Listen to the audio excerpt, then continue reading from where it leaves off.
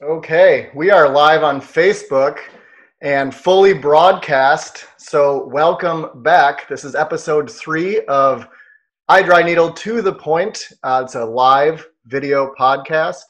Week 3, we've already had some awesome episodes. We started with Shannon Long on our iDryNeedle team. Last week, we were in the saddle talking dry needling and cycling with Aaron Castanigwe. And this week, we are very happy to have Dr. Nick Nowicki. And honestly, I've known him for a few years. We could talk about several topics, even when it comes to dry needling, different patient populations. But trying to keep this conversation to 15 minutes or less once we get to it. Today, we're going to focus on the care that he provides for some of the PGA Tour events. So using dry needling and golfing. If you have not joined us in the past, I'm Paul Killoren. I'm a physical therapist. I'm founder, current president of iDryNeedle. I'm a dry needling educator, and I'll be your host. I'll introduce our guest. I mentioned his name, Dr. Nick Nowicki. He's from the Chicagoland area, owns Nowicki Chiropractic. He is a certified chiropractic sports physician, also certified strength and conditioning specialist. He is an ART, active release technique provider, as well as Graston. And he's also a level 2 TPI, so Titleist Performance Institute medical and fitness professional. So Nick, thanks for joining. I'll let you introduce yourself as well. Thank you, Paul. I appreciate it. I think you pretty much covered everything that we need to know, and especially we could talk all day about my credentials, but we only have 15 minutes. So yeah, exactly. I think I pigeonholed myself too much because as soon as we get started, I'm going to hit the little timer and we have 15 minutes to get through all the stuff. I did wear my golf polo today. As did I. I'm wearing my John Deere Classic shirt here. This was actually the first event that I worked a few years back. That's awesome. Then, yeah, we're ready to dive right in. So timer starting. I'll kick it off. So Nick, how long have you been providing chiropractic care on the PGA Tour? Well, I've been part of a network called Professional Sports Care for nearly 5 years.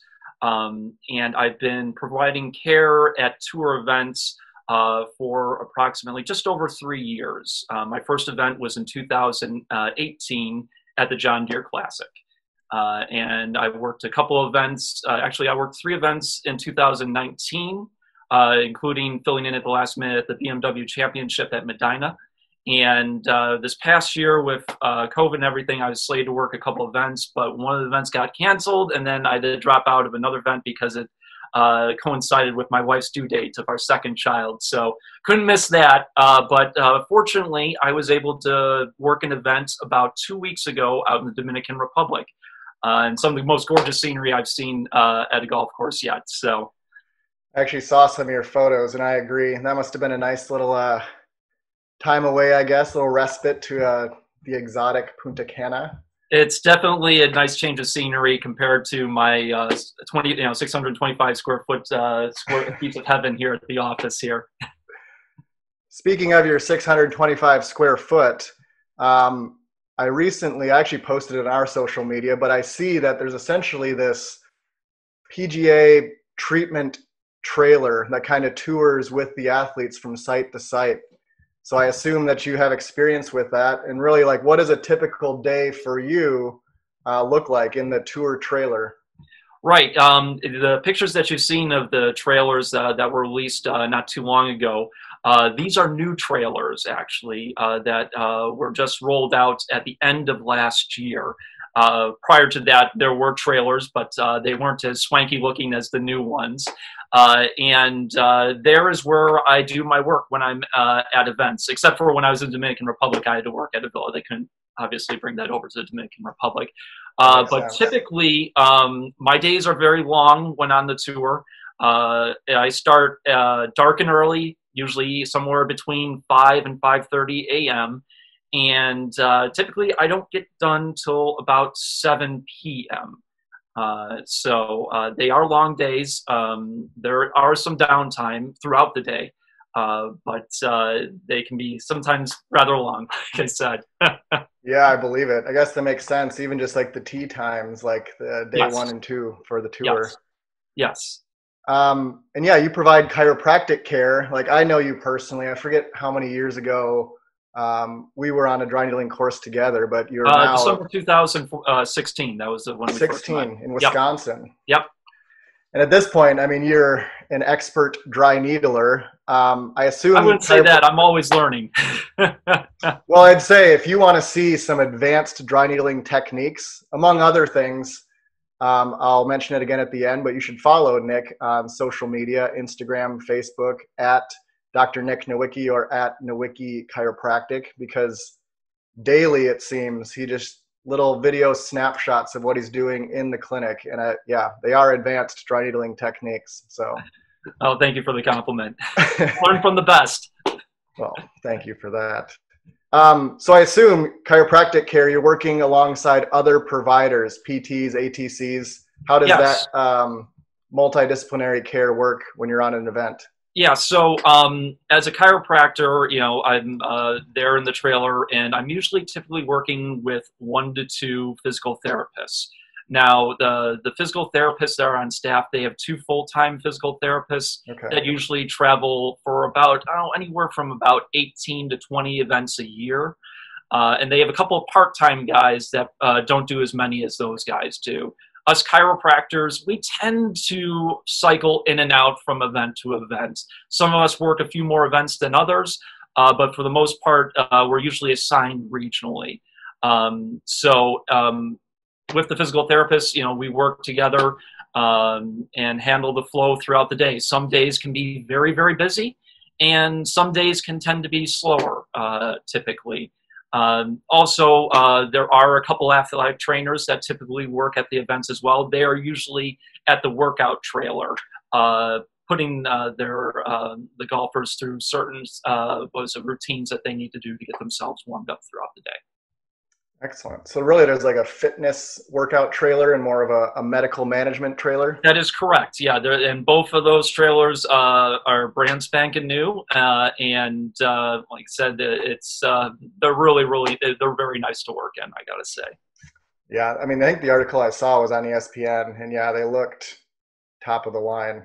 Right. Yeah, we have a lot of different things to help with the athletes get through their week. You know, all the bells and whistles, such as the Normatec, the Hypervices, and stim machines and things of that nature.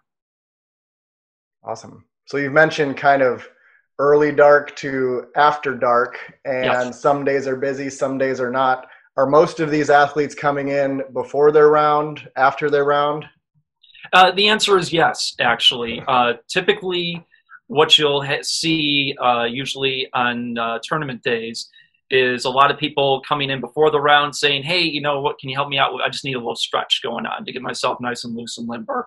Mm-hmm. Occasionally what you will see the people that have been feeling a little glitchy during their practice over at the practice range or going through their drills, and they need to get quickly limbered up before their round. Afterwards, typically, you know, what we got going on is we see the guys that come in that still may be feeling a little glitchy. Some of these guys have probably been beat up, you know, prior to coming to this event, and they need the help before and after rounds. So, you know, it's very common for me to see a guy a couple times a day, before and after, working on the same different things, or the same things, or maybe slightly different things that popped up. Yeah, I believe it. I actually know a handful of guys on the tour, and yeah, watching on TV, it seems like such a glamorous, luxurious job. You just get to play golf all day, but it is physically a grind. Like when you think about the travel, the pre and post round conditioning, and everything you just mentioned. It is. You know, I always think back to a quote that I found in Paul Check's book involving golf conditioning, that the average golf swing, you recruit 95% of your peak muscle activity. That's equivalent to picking up a weight 4 times and fatiguing out. And that's in one golf swing. Imagine how many swings these guys take a day. Seriously. And all that stress adds up and can break you down. That's fascinating. I'm going to use that. So let's get a little tactical, and really you don't have to confine your thoughts to the trailer anymore. So whether you're working with a golfer on site or in the clinic, let's say first specifically dry needling. What does a typical dry needling treatment look like with some of your golfers? Typical dry needling treatments, I use a lot of stim. That's one of the big things that I like to implement. And prior to using stim, I just try to find, that sweet spot, that trigger point that may be causing the malfunction in the area, and applying the needle through the area and getting a few, trying to piston a few times to get a few twitches out of the area. After I usually get a twitch, I'm usually good. Like, let's put on the stim for about 10 minutes and allow that to relax. The number of needles that I use, well, that depends really on the area and the degree of inflammation and pathology through the area. Obviously, if I'm working something like in the middle back, I'm probably going to be using significantly more needles than a region such as an elbow or a wrist. So, but I can tell you it's just like I said, it depends on the area. When I'm on the tour, I've only needled a handful of golfers, but I can tell you that preferably if they were to come to see me and request needling, I would like to have them do it on a Tuesday or Wednesday before they an actual tournament day to see how things are, because as you know, sometimes with needling, there can be a little bit of soreness that can occur afterwards. And that's just very, very critical when you're working on the tour or with any golfer, to give full disclosure and say, hey, look, these are some of the risks that may be associated with this. And especially on the tour, because, hey, you know what, if a golfer has an adverse reaction to what you do, well, that could hurt him on the standings in that particular week. So very, very important to, once again, cover all the risks associated with treatment. And on the tour, like I said, I prefer to work on people with needling if it's a Tuesday or Wednesday. This particular past event that I worked, I had a gentleman come in on Thursday morning, about an hour and a half before a round. He came in, he was all smiles. It's like, hey, who's doing needling this week? And I raised my hand, and I'm like, what time are you going off, man? It's like, I go off in about an hour. It's hoping if you can take a look at this particular area for me. And, we sat him down. And I'm like, okay, what we're going to do, we're not going to be doing something very aggressive, obviously, because you're about to go off and play your round. So I worked on him, and I said, go in peace, have a good day, good luck. And he came in the next day, and he's like, hey, man, guess what? You did a great job, feel great. I was wondering if you could needle this other area. And I'm like, okay, sure. Better lucky than good. Let's take a look at this other area here. And he was fortunate to have another good day after that. So on a day where, it's a tournament day, like I said, I'm tending not to go too aggressive with the pistoning, as well as I'm not doing the stim as very intense as well, trying to do it at a lower level and not doing it super, super long. And then afterwards, typically what I'll do is some sort of manual therapy technique just to loosen up the area afterwards.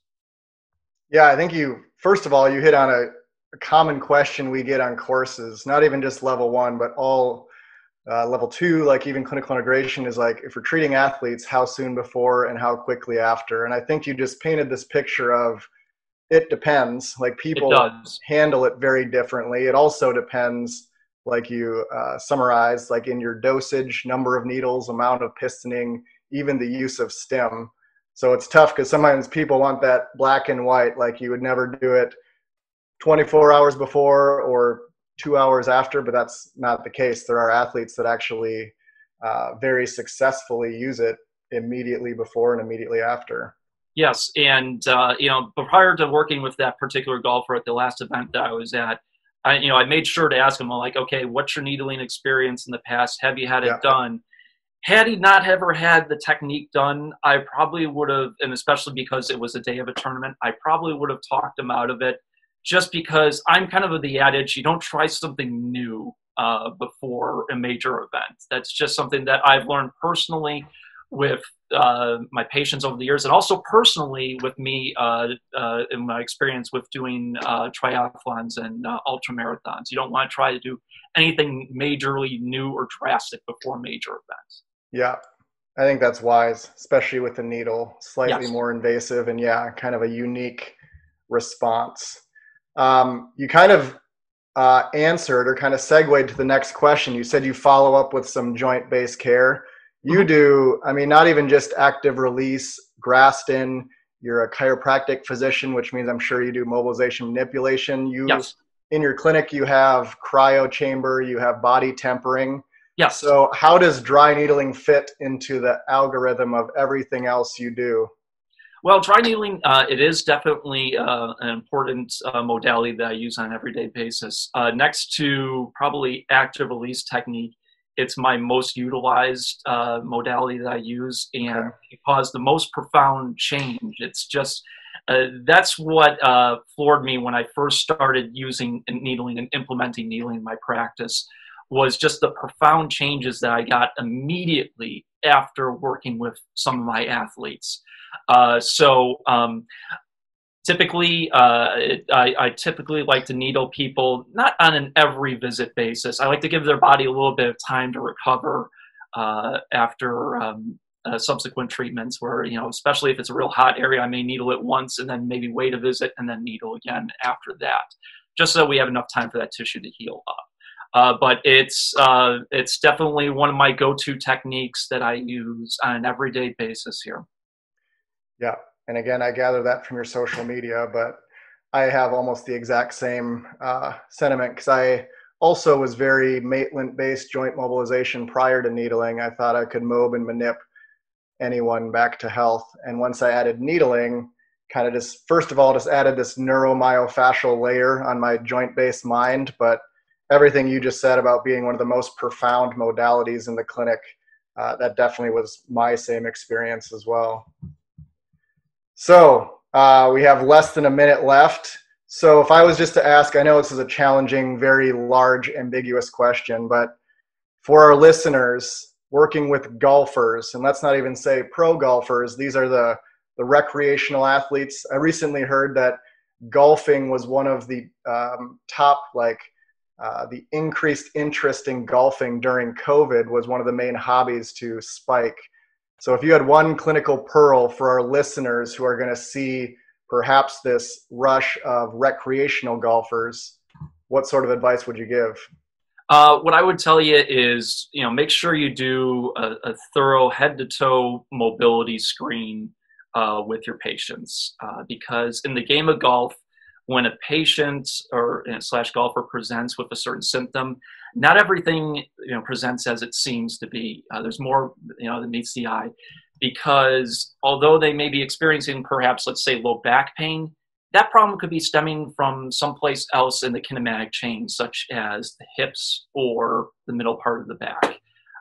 And like I said, a very thorough mobility screen is essential with working with golfers, because everything is working from head to toe to produce that motion. And, you know, especially with avid golfers, with a lot of people during these times sitting behind a computer screen, working day in and day out, you develop those mobility issues throughout the body that can load certain areas excessively. Yep. I love that. And honestly, I'm going to have you repeat your point about 95%, partially so I can write it down, but everything you just said, I think it puts into context when you think of the work rate and the torque going through the body. So that'll be our final conclusion point, mainly so I can write it down. But yeah, but like I said, you know, a little bit earlier, 95% and comes from 90% of the peak muscle activity is recruited during the golf swing, which is equivalent to picking up a weight 4 times and fatiguing out. That quote is from Paul Chek's book that he wrote many, many years ago. There are a lot of great exercises and information in that book, and it was written, probably about 20 some years ago. And there's a lot of stuff, and as you know, Paul, you know, things are always changing in totally. the world of athletics and rehab and stuff like that. There's a lot of great information that is implemented to this day in that book. It is truly, you know, a must read if you are interested with working with golfers. And if you are a clinician or a fitness professional, I highly recommend you take a look at the Titleist Performance Institute's seminar series as well. It's another fantastic program to get you to understand the game of golf. And you don't have to play golf to work with golfers as well, Paul. I wanted to, you know, let the people know about that. I don't play a lick of golf, but, you know, the knowledge that I've gained from the various seminars that I've attended have allowed me to work at this level that I'm at right now, at the the top of the top stage, front and center, working on the best golfers in the world. I second that. I actually have a few TPI trained PTs that I refer to. I mean, I know enough about the demands of golf to be dangerous, but if it seems not to be responding to my approach, then yeah, I will second that. Whether you're on the fitness, performance, conditioning side or the medical side, that the TPI, the Institute, is top notch if you're seeing golfers as any part of your population. We are past time. That's crazy. Every time I set this timer, I'm like, this was really a bad idea for a podcast, like to keep it that succinct. But you did great. Thank you for, first of all, thank you for joining. And I hope you can be back. We can talk endurance athletes, triathletes. I do think we could talk how to more tactically use STEM. Again, based on your social media, I think you use it very creatively, and even the way you explain it is there's value in that twitch response and pistoning, but there's also some versatility to how we can apply STEM. Right. So I'll mention again, at Nick Nowicki or at Nowicki Chiropractic on Instagram and Facebook. Is that correct? At Dr. Nick Nowicki, yes. At Nowicki Chiropractic on Instagram, yeah. There we go. Excellent. Yep. And we have some great episodes coming up. Next Wednesday, we have Andrew Ball, who is he's an instructor in real-time ultrasound. He's a MyoPain dry needling faculty, and we will talk dry needling safety. Wednesday after that, we have big billboard headlining name, Sue Falsone. And honestly, I don't know how I'm going to keep that to 15 minutes, but we're very excited for Sue to be on. And then after that, we have Jeff Moore, which maybe dry needling won't be the specific topic, but he is, innovator, pioneer, 30,000 foot view, big picture of what's happening, not just in PT, but in healthcare. So Nick, thanks again for your time. I hope to see you again soon. I hope to see you soon. And, thank you once again. It's always a pleasure talking with you. Yep. Thanks for your time, Nick. Take care. See you guys.